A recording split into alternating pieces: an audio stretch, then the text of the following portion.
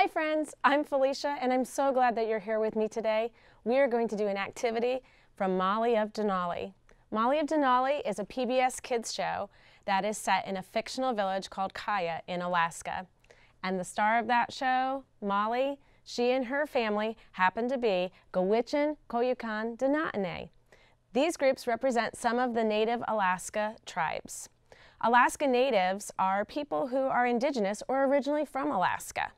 Molly also has two best friends in the show, Tui and Trini, and don't forget her dog Suki. Molly and her family believe in Alaska Native values. They're very important to them. Today we're going to celebrate the Alaska Native value of honor your elders. They show you the way in life. Elders are people like grandmothers and grandfathers and other older people in your community. They help us learn about and pass down the traditions that are in our family. There are other Alaska Native values too that we should learn about. There are 9 of them. And the first one, showing respect to others because each person has a gift.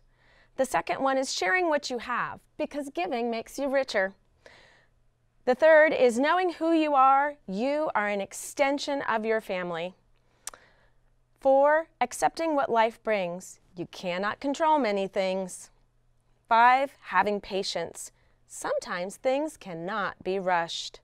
6, living carefully. Your actions have consequences. 7, taking care of others. You cannot live without them.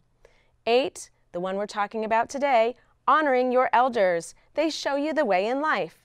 And 9, seeing connections, because all things are related. A tradition passed down in Molly's family is the sharing of special recipes.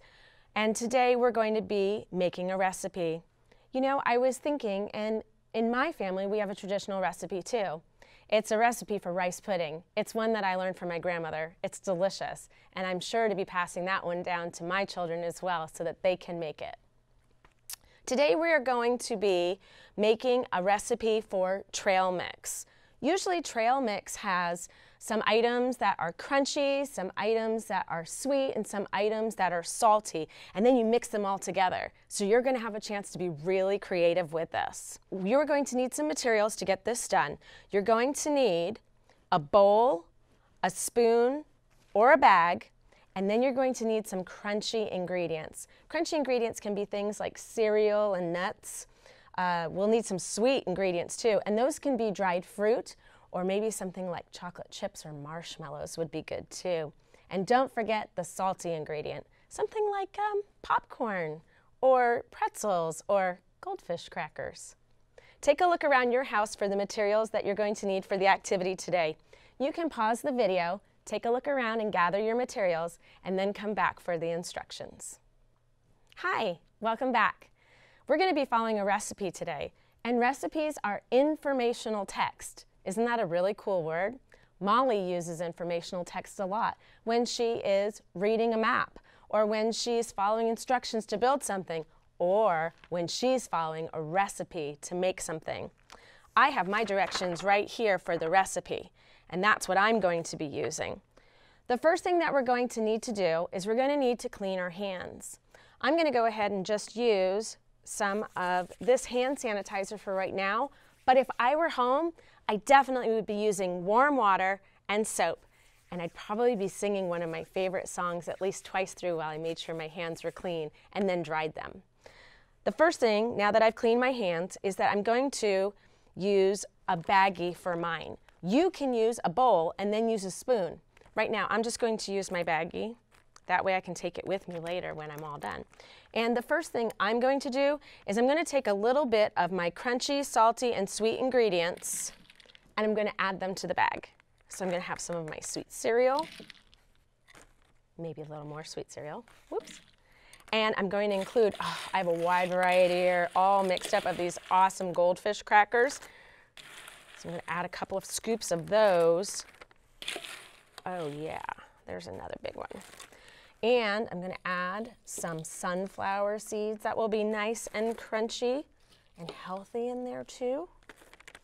And I'm going to add some dried cranberries. You could use raisins or dried blueberries or any other kind of dried fruit too. that would be nice and sweet. All right. Now, if you're making it in a bowl, go ahead and stir the ingredients in the bowl together. And if you make it in a baggie, make sure you seal your bag and you shake it all up. Doesn't that look great? Of course, the last direction is be sure to enjoy your trail mix. I can see all those goldfish, I can see my sweet and my crunchy, and I can see my dried cranberries. I can't wait to eat this. Can you show me your trail mix? I would love to see it. What do you have in yours?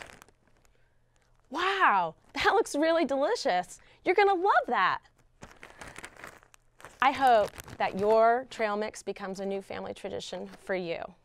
I can't wait to enjoy my trail mix. And while I'm enjoying my trail mix, I'm also going to enjoy a great book, Molly of Denali. This one is Little Dog Lost. I think it'll be great to read that and enjoy my trail mix at the same time. For more fun with Molly, be sure to visit pbskids.org/Molly. You can also visit pbslearningmedia.org and look up Molly of Denali. You'll be able to find great games, videos, and printables there for you to have fun with. Thanks for joining me today. I hope you had a lot of fun making your trail mix. I know I did. I can't wait to see you next time. Enjoy!